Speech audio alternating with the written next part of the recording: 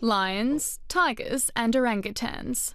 These are just some of the exotic animals that'll no longer need to be sedated for basic health checks. Using just a digital camera and heart rate monitoring software, zookeepers will be able to keep an eye on the animal's health. There's two waveforms there, the big one from breathing and the smaller one from the heart rate. We can detect really small changes and we can amplify them and then measure the cycle to give you the frequency.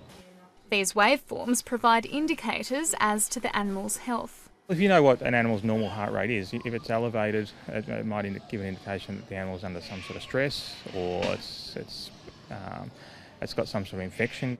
Crucially, the method is free of anaesthetics and the risks they bring. The risks aren't just to the animal itself, but when you're dealing with lions, there's lots of health and safety risks for the personnel involved with that animal to actually wake up midstream. This technology won't completely eliminate the need for anaesthetics. Animals will still need to be sedated during physical examinations, but researchers say it presents an exciting opportunity to monitor animals remotely, especially in the wild.